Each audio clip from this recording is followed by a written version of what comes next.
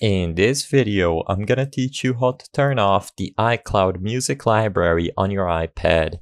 It's a very quick and easy process, so make sure to follow along. I want to make a quick disclaimer and say that the images I'm going to show you on screen are going to be done on an iPhone. However, the process is exactly the same for your iPad.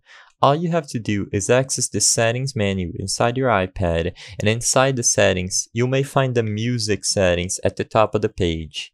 When you access the music settings, scroll down until you find the sync library option.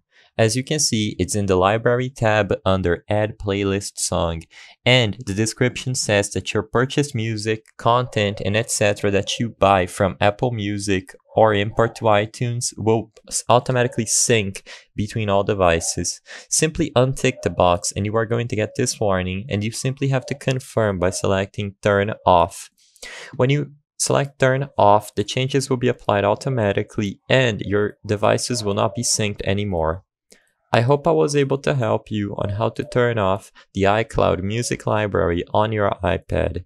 If this video helped you, please be sure to leave a like and subscribe for more quick and easy tips. Thank you for watching.